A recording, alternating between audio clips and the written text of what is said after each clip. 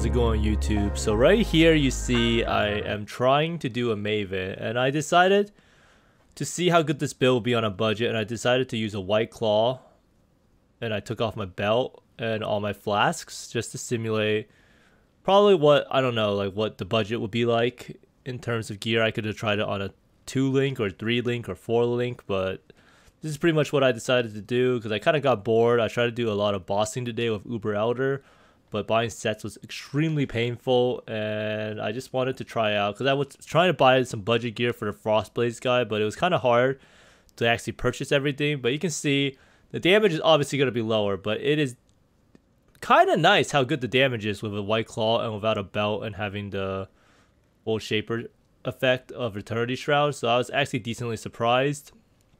Now, yeah, well, if you do that, you're probably going to die. I think that's actually my only death of the fight, though. So, definitely taking off the belt does lower my defenses a little bit. But you can see, you don't even need to use Touch of Anguish. You could literally find a shaped white claw on the ground, and it is more than enough to do the fight. Now, does this mean that you should be using a white claw? Probably not. So today, I did make some upgrades to my build on Frostblades, and I do think it's actually a lot better. You can see here I actually already have 5.7k life even without using a belt, so I was actually able to get my life up to like 6k ish, and I was able to do that by changing up the tree a little bit, and it also allowed me to get some more damage. I decided to drop numbing elixir, so I'm excited to share that. And then next I'm going to go over a profile for the highest damage spectral shield throw. I don't know how much you guys like the top DPS profiles, but it is nice to see what is actually achievable and how they actually achieve it, at least on Poe.ninja. So let's get straight into the gear overview. Here you can see I still have the remnants of this experiment, but let me put on my real gear again. I actually have not bought any new gear. So I'm just going to focus on the actual changes of the build, and let's see. So the big change here is I have 6,091 HP now, right? So before, up here on the tree, I had these nodes. 1, 2, 3, 4, 5, 6. I was spending 6 points to get some multi and claw nodes, and it just turned out that it wasn't that point efficient. So what I ended up doing was I had 2 numbing elixir clusters here before, and I dropped both of them. I decided that curse immune is honestly whatever. If I get cursed, I get cursed. I just won't run like vulnerability maps. And in terms of ailment immunity, I was able to fix it by taking these 3 nodes here. So these 3 nodes gives you 1% max res, which is really invaluable in terms of your character's defense. And then it also gives you 50% avoid elemental ailments. You can take this node here for chill and freeze. So overall you have 50% here, you have 20% here from these nodes, and then you can also get like 25% to 35% on your boots. And then lastly, you can get 20% on your belt from elusive. 20% chance to avoid elemental ailments while you have elusive, and then you can also get 10% on the implicits for corruptions like this. So you can get one with chance to avoid being shocked, another one with chance to avoid being chilled or frozen, and so on and so forth. These pair of boosts do have cannot be frozen on them. So overall, the damage on Pob actually went up by a significant margin, and then I was also able to get a lot tankier by getting a lot more HP. And I was also able to get more move speed because I was able to use Pressure Point's quick getaway with move speed that you get if you've dealt a critical strike recently. And I also got Wind Dancer that I was able to pick up because I ended up pathing down this way to get these ailment immune life nodes. So overall, I dropped a little bit of damage from these nodes up here, but I was able to offset it by dropping the curse immune, curse immune and ailment immune flask clusters and replace it with these clusters. And another underrated benefit is you do get one of your flask slots back because you no longer need to use divination distillate or a small life flask, so you're able to use Aziri's Promise. And one of the biggest upsides is that you no longer have conditional ailment immunity, because a lot of people play, they don't always remember to always press their life flask, right? Even though the life flask pretty much has 100% uptime. So with this, you can see we have 100% chance to avoid shock, 100% chance to avoid freeze, and then this we can get to 100% if we take this node right here. And you could technically get Ignite to 100% if you take this node, but Ignite is honestly not that big of a deal. So the other change I ended up making was also dividing my lethal pride a little bit. So now I don't need fire res anymore. I'm not really sure where I got so much fire res from. I think I got it from... I'm not too sure. I think I just... Oh, you get some extra resist from crystal skin. You get 5% here and 5% here. So you get 10% all res extra, which is kind of nice because resists are kind of an issue of this build. So what that means is I only needed to get Intimidate on one of these nodes. So I was able to drop this here because this wasn't too efficient. And it does take a lot of divines to divine the lethal pride to get Intimidate on hit. So I was able to finally get Intimidate on hit right here on Winter Spirit. And here you get 5% of physical damage from hits taken as fire damage. And this is very, very important since as a build with no actual armor, as you can see here, we actually have no armor at all. We have no armor. Okay, so we don't have any armor besides for our spike gloves. So we have 4% armor. So any of these chance to take physical damage as an elemental damage is extremely important. So I have 15% of physical damage from hits taken as fire damage. And then we also have an extra bonus of 10% reduced extra damage from critical strikes. So that's the nice part about dividing lethal pride, is that it's actually not really good dividing the lethal pride. Intimidate is a super low chance, and the chances you get these nodes all being good is pretty low, because someone on my stream actually divined 60 divines into a lethal pride and didn't get anything good. So right now, this variation of a build is definitely the strongest it's ever been. 6.1k life is pretty good. You're not really going to die to anything unless you're doing like 100% deli maps or tropical island deli and not paying attention. Sad part is I actually got up to 40% HP, but then I decided to do some dumb things and do more tropical island deli, because I guess I'm just addicted to them, and I ended up dying to some explosion.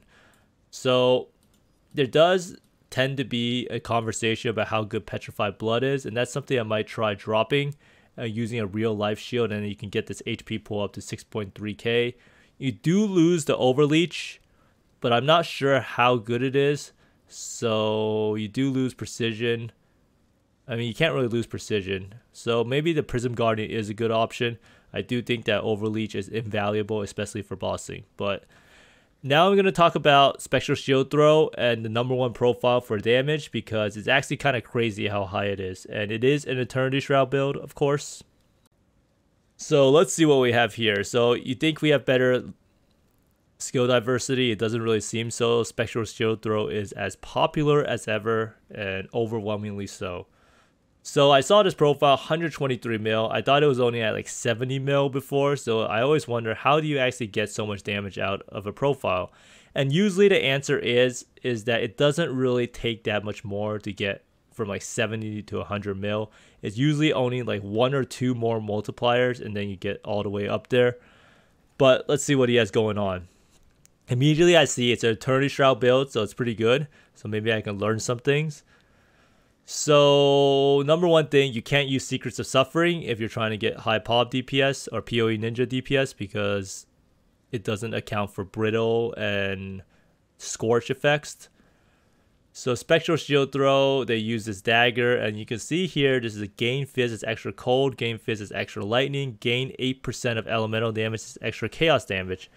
So that mod right there, gains elemental as extra chaos damage, is extremely good, because it acts as part of an Eternity Shroud. So this is pretty much having like 1.5 items worth of Eternity Shroud from the gain 8% of elemental damage, extra chaos damage, and then he also has 30% of Fizz converted to cold, and 40% multi while a rare or unique enemy is nearby and trigger. And then trigger, he has Ice Golem, Hydro Spear, and Life Tap. It's actually kind of weird he has Life Tap linked to this, but yeah.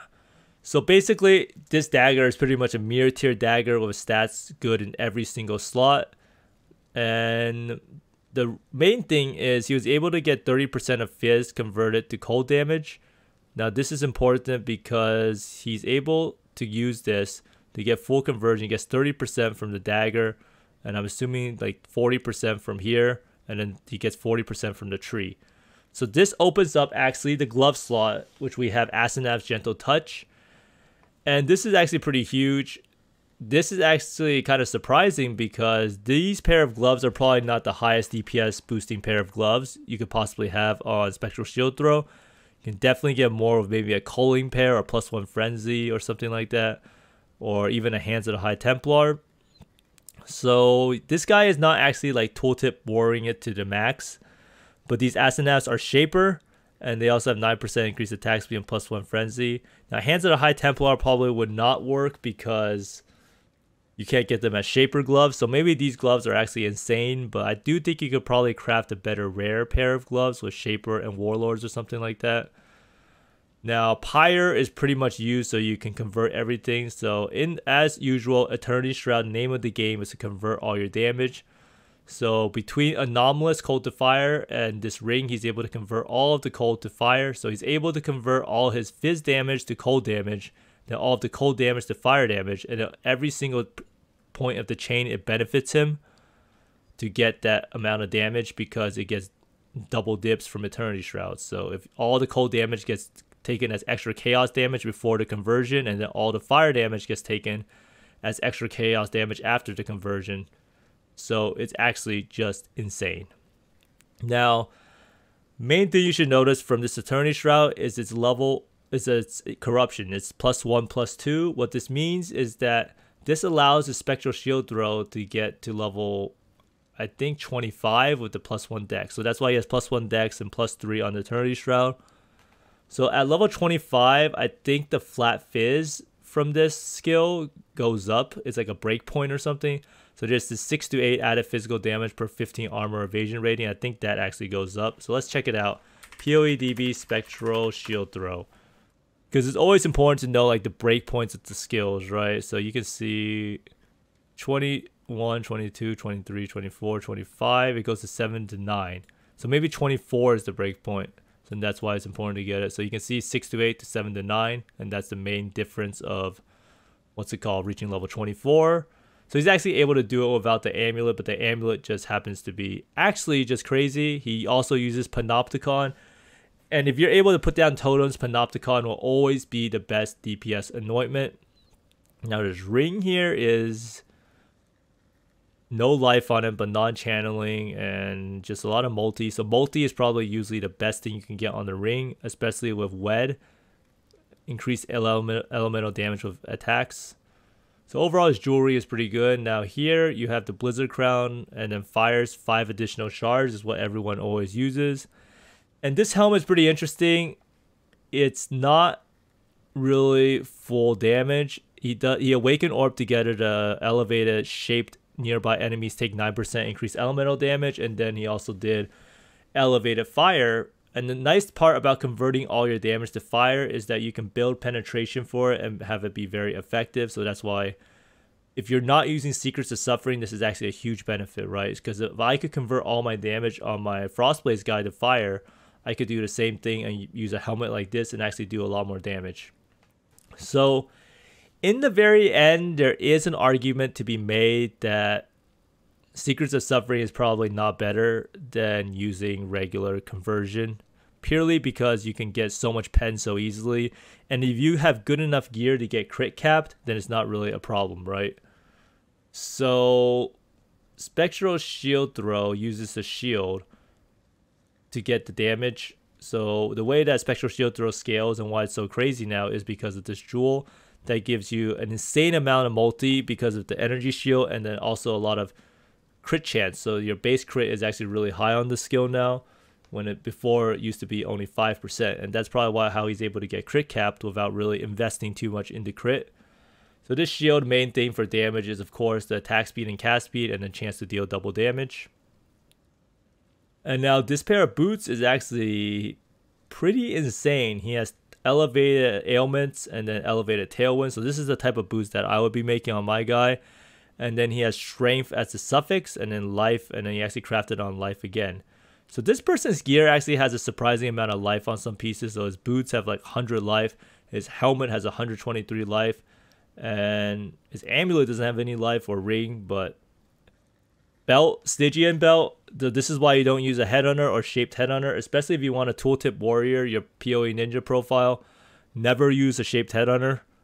It's because look at the amount of damage you can get on the belt. This is just absolutely absurd, right? 83%. So it's like almost 100% increased damage between the elemental and projectile attack damage, along with 15% attack speed with the Abyss Socket, and he crafts on Strength and Int. Not really sure why. Probably needs the Int for something because he has 149 Int. What does he actually need the Int for? 129 Int here. I'm actually not too sure why he needs the Intelligence, because you look through all his gear, he actually doesn't really need it at all besides for the Eternity Shroud. So Flasks, this is pretty unrealistic Flask. If you want to have a lot of damage, pretty much just use the orb to get increased effect on every single unique Flask. Vessel of Vinktar is probably not something that people do, but this is pretty much purely for Poe.ninja, this Flask setup. I could not imagine a world where you wouldn't want to use a Quicksilver Flask, but he does have Shield Charge as his movement skill, so that's something. So large clusters, medium clusters, so pressure points, quick getaway. So this is why I use them. So pressure points, quick getaway is just double damage and then crit chance. So this is actually how you probably get crit capped pretty easily, is by using these medium clusters, because they actually give you a lot of crit chance.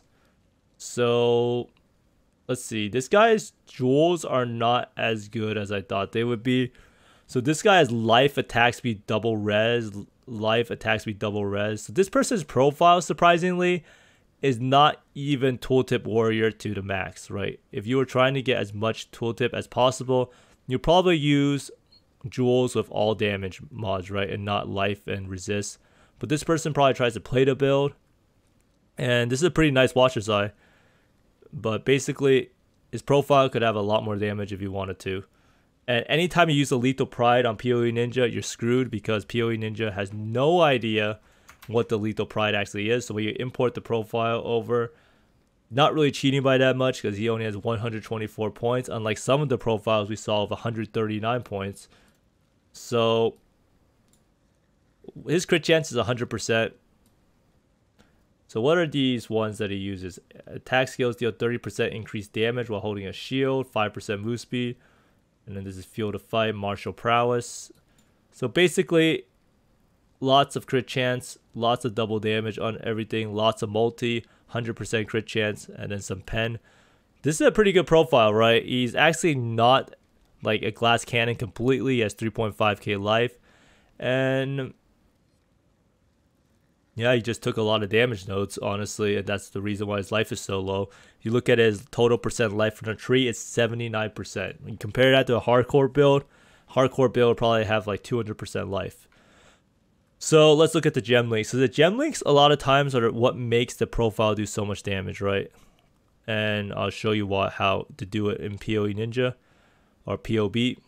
So these are the best links, of course. Shield Throw, Wed, Inspiration, Vicious Projectiles. Elemental Focus is kind of a meme, but if you don't really care about the fire ailment, I guess it doesn't really matter. So Stormbrand is being used to proc Combustion and give him power charges. And Combustion gives him negative 10% to fire resist. So this is the thing I'm talking about, like how efficient it is if you can convert all your damage to a specific element. Now his auras are Hatred, Herald of Purity, and Precision. Nothing strange there. Sniper's Mark, Blood Rage, Enhance, Phantasmal, Ancestral Protector. Where's the Ancestral War Chief totem though? I guess he just has Ancestral Protector. Oh yeah, War Chief probably doesn't work with Spectral Shield Throw. But basically, you can see some of this stuff is kind of like, is he really casting Sniper's Mark on every single boss manually? And you can see here how fast like some of the damage will go down once you uncheck some of these things. And a Hydra Spear. So like if you're actually doing a boss, are you really going to be casting Hydra Spear and then Sniper's Mark and then Stormbrand? Like a lot of times you probably just do more damage if you just immediately start Spectral Shield throwing. So let's see how much of a difference more multipliers makes in general. So you take off Sniper's Mark, probably one of the biggest damage increases you can get. 28% gone, right? This is literally an insane curse. It's like 40% increased damage taken. And then you have to look at Ancestral Protector, probably not dropping that totem down all the time. Stormbrand, probably not using this all the time. Combustion. The Combustion is actually not that big of a damage increase, actually. And a Hydra Spear for... I don't even know why you use Hydra Spear because... Oh, it chains back and forth between the Hydra Spear. For Spectral Shield Throw. But you can see, mainly, so much of the damage is Sniper's Mark. If you want damage, 39% increase in Sniper's Mark. And Totem's Ancestral Protector with Panopticon. So that's how you actually get insane Poe.ninja damage is use the totems, use Panopticon, get the effect of the totems, it's overpowered, and use Sniper's Mark as a curse and link it to enhance because it's another more multiplier. But I hope that helped everyone understand how these people get so much damage. In the end, it's honestly just some Flask adjustments and a few marks here and there, some totems here and there, and it really shoots the thing up through the roof.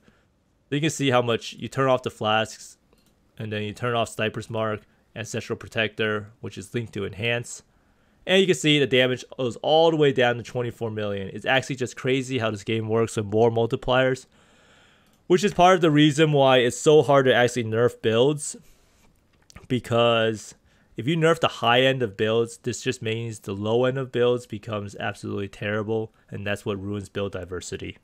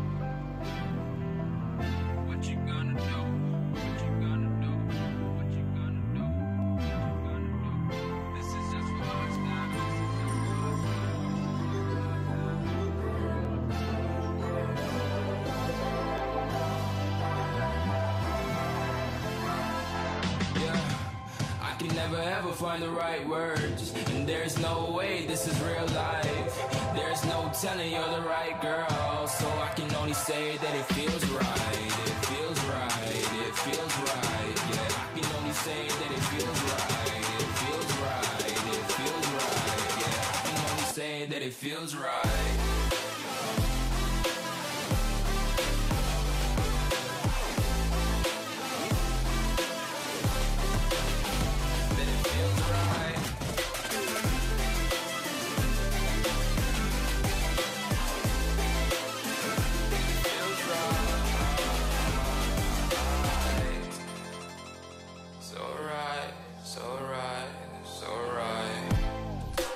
Going with the gut, never had a doubt, felt like this is just a must. Put me in perspective, I'm the deepest in the cut. Everybody tuning in, but this is just for us now. We know I ain't ballin' yet, hoes wanna holler, oh no, I don't call them back. Girl, let me see you hold it down, we gon' have a blast. Cause I just wanna know what you gonna do with all of that. Ain't gotta say a word, I know what's up. You can have it all, watch me rip it off. I'll admit it, you got me feeling hella loved. Even when it's going down, know that we gon' live it up. Young shot caller, always been a baller. Know that you the one, I can feel it in my heart. Yeah, I won't stop charging me, go and come harder. I can see you and I, way beyond the stars, girl. I can never ever find the right words, and there's no way this is real life. There's no telling you're the right girl, so I can only say that it feels right. It feels right. It feels right. It feels right.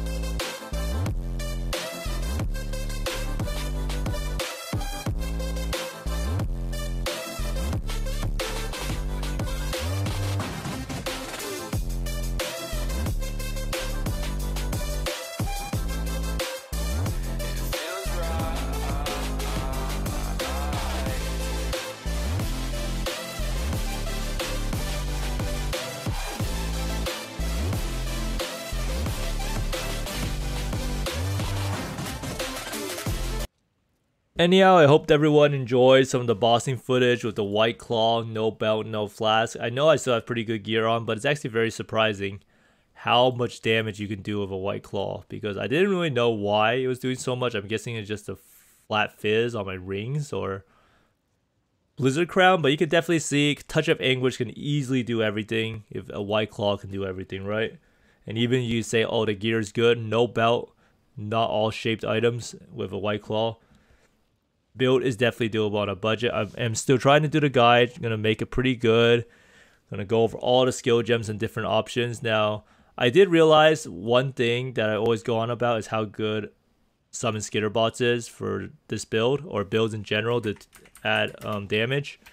So here you can see, you would think that Summon Skitterbots would do a lot of damage, right? You'd get Divergent Summon Skitterbots, but you can see here, Summon Skitterbots only gives you negative 2% damage, and the reason why is because these people use Vessel of Vinctar.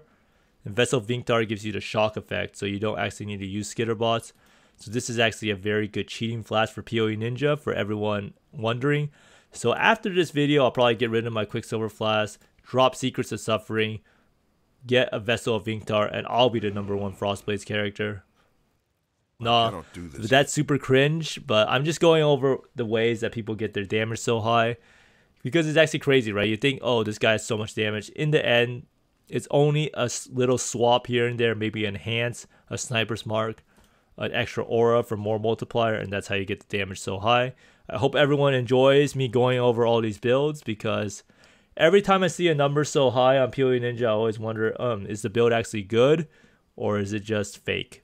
But thanks for watching, everyone. I hope you find more mirrors and exalts than I do, and see you next time. Bye.